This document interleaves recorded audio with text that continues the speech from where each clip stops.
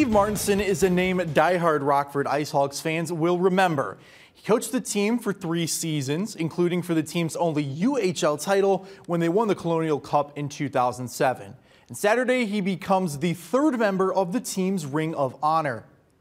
His coaching career spanned 27 seasons, including from 2004 to 2007 with the Hogs when they were in the UHL. He also holds program coaching records for most playoff games coached and most wins in a single season. He's also the 2nd winningest pro hockey coach in history, behind Scotty Bowman. He's now forever immortalized in the rafters at the BMO Center alongside JF Rivard and Corey Crawford.